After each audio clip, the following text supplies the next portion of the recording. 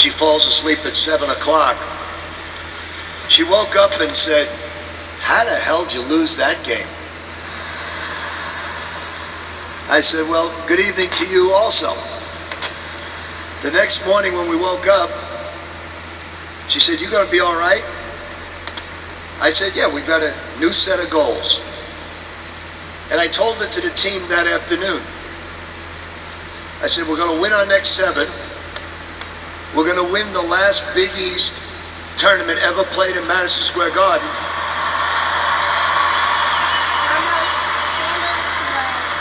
Because we have one of the toughest schedules in the nation every year, you're then going to become the number 1 of number 1 seeds. Then we're going to move on to our second Final Four, only we're not going to cut down the nets along the way, not until we win the national championship."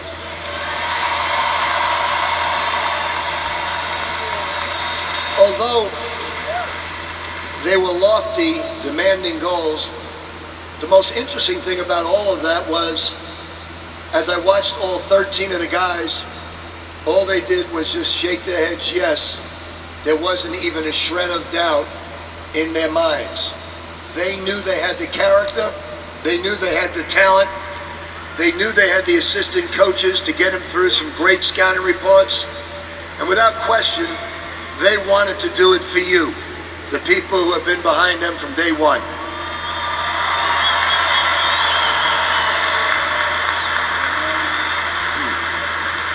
So with back-to-back Big East championships, with back-to-back Final Fours, with a national championship, it's time to celebrate.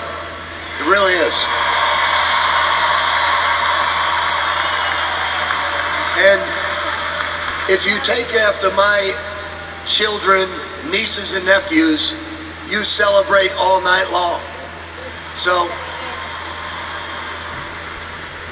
we have, without question, the best athletic director in the land.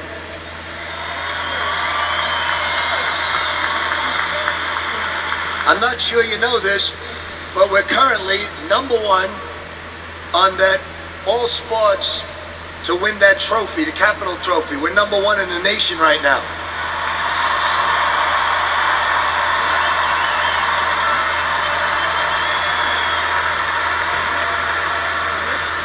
The biggest upset in bowl history with the Sugar Bowl, kicking the hell out of Florida.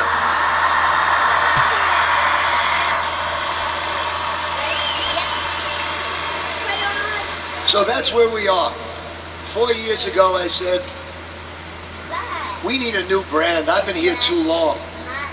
I'm getting stale. I said, we need to really brand ourselves. And we came up with Louisville First.